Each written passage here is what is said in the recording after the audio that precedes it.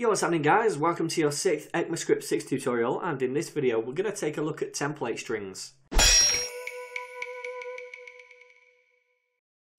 then dudes, so what are template strings? Well, template strings are pretty similar to normal strings, except they've got a few extra features baked in which are pretty cool. So let's just go ahead and do an example, and we'll create a variable. We'll just call this temp for template string. And where we would normally define a string using quotes like that, either double or single, with template strings we have to use backticks. Now a backtick on my keyboard is just below the escape button at the top left, might be somewhere completely different on yours. But anyway, find that, do a couple of backticks, and then we place our template string within that. So let's just create a simple sentence first of all. I'll say, hello, my name is Ryu.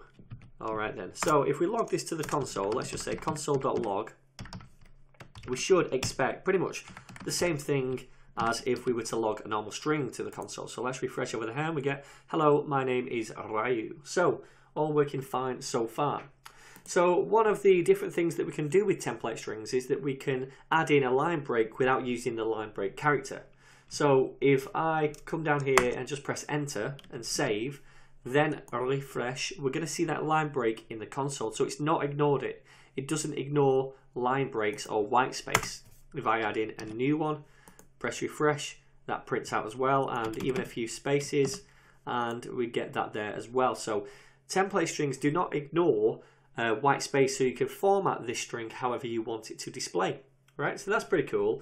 And okay, it might not blow you away, but one of the cooler features is that we can embed expressions or variables into strings as well, which is pretty cool. So let's go through a simple example. Alright, so what I'm going to do is create a function first of all. And this function is going to be called log ninja. And it's just going to log some information about a ninja. And all it's going to log is just the name and, I don't know, age. So let's go ahead and take in a name variable and an age variable. So right now, what I'm going to do is console.log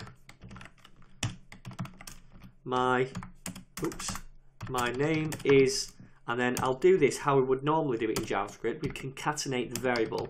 My name is name, then concatenate again, and my age is, and we're going to concatenate. Let's just return to the next line so you can see it, the age variable.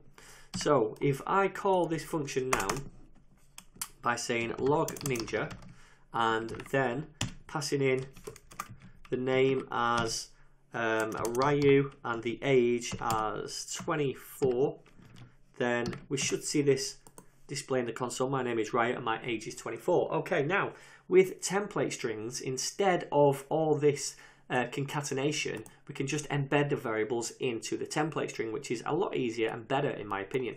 So we use the backticks instead, and then all we're going to say is my name is, and then when we embed a variable or an expression, we need to pop down in a $sign and then 2 curly braces like that, and then we place the expression in between. Okay, so first of all we want the name variable, that's what we're inserting. And then my age is, we do the same thing for the age variable, $sign, and then the variable embedded right there. So if we save this, this should do pretty much the same thing. My name is Ryu and my age is 24. But this looks a lot more elegant, and it's just better in my opinion to do. Okay, so that's pretty cool. And instead of passing variables through here, we can also pass through any old expressions such as 10 plus 9, like that. Let's just return this to the next line so you can see it. My age is 10 plus 9. In fact, we'll do that.